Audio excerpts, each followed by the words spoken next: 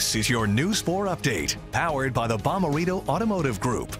Hello, everyone. Thank you for joining us today for this News 4 update. I'm Claire Kellett. For the first time, dispensaries in Missouri can start selling recreational marijuana. The state approved licensing Friday morning. Once a business gets the green light, then they can start selling. News 4 did reach out to dispensaries in our area. Kind Goods tells us they got approval for all 6 stores and will start selling recreational marijuana today. Proper Cannabis also got the green light. All Proper stores, again, selling today as well. And Green Light tells us they have been approved as well. One of the St. Louis City police officers shot last night while attempting to pull over a truck wanted in a robbery has been released from the hospital.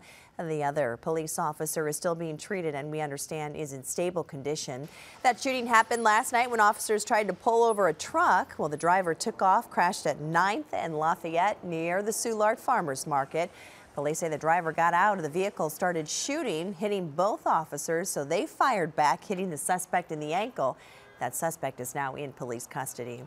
We do have new information today on a double homicide that happened in South St. Louis. This was about 7 o'clock Thursday night on Pennsylvania Avenue, just north of I-55 in Bates.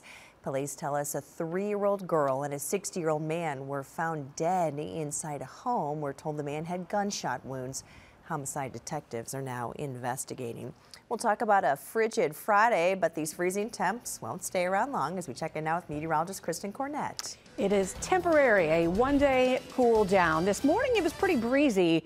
The winds won't be as strong this afternoon, around 3 to 6 miles per hour. It's sunny, but that sun doesn't do much to warm things up. Today's high 27, about 15 degrees below average.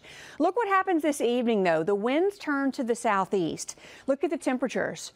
They don't really fall. They're near steady, and they're going to stay near steady overnight. So that's going to be setting us up for what will become a big warm-up starting tomorrow. So clear and cold this evening. Don't get me wrong. I mean, it's cold, 23 at 9 p.m. with a wind chill of 15, but that wind shift is going to spell big changes for us. So check out what happens over the weekend.